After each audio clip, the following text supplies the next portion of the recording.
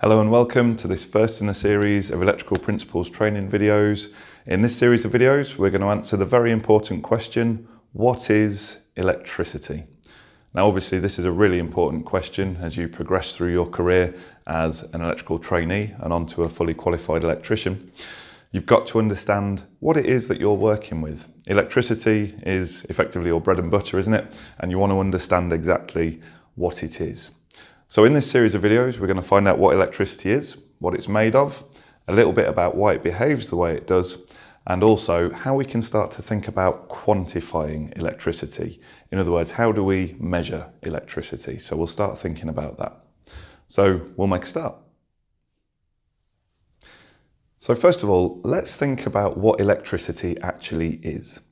Now, to answer this question, it's going to seem like we're going off on a little bit of a tangent, but what we actually need to consider is what are the fundamental things that make up everything in the universe. Now, for many, many years, people thought that the atom was the smallest building block of matter. They thought it was the smallest thing that could exist. In fact, the word atom itself means no cut, as in it can't be cut into smaller parts. As time has progressed and science has done more research, we discovered that actually atoms were made of even smaller particles. These particles we refer to as protons, neutrons, and electrons.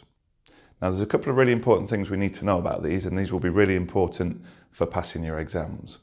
So the first thing to know is that when we consider atoms and their subatomic particles, protons, neutrons, and electrons, those individual particles have different measures of charge on them. So they have an electrical charge assigned to them. Protons are positive. So if you have a proton, it is positive. The way to remember this is if you are pro something, it means you are for it, okay? Which means that it is positive, you are positive about it. So a proton has a positive charge.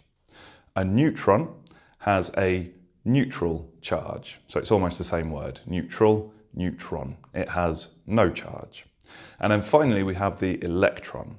Now the electron has a negative charge, and it's the electron that we're particularly interested in because that's what we call the seat of electricity. Now, if we consider a very simple atom, such as we've got on the screen here, we can see that inside that atom, the protons and the neutrons are contained in the center of the atom. And the centre of the atom has a special name, and we call that the nucleus. And again, that's a very common exam question. You may be asked, what are the particles that combine to exist in the centre of, or the nucleus of an atom? And the answer is protons and neutrons. So they live in the middle of the atom. And then around the outside, we have the electrons. And those electrons are actually in constant motion. So let's just get that spinning. So we can see there that the electrons are spinning around and around the outside of the atom. So in this video, we've learnt some very important things. We now understand the structure of an atom. We know that it's made up of smaller particles. We can name those particles. We've got the proton, the neutron, and the electron. And we also know what charges they have. Protons are positive, neutrons are neutral, and electrons are negative. We also know protons and neutrons live together in the middle of the atom in what we call the nucleus, and we know that electrons spin around the outside.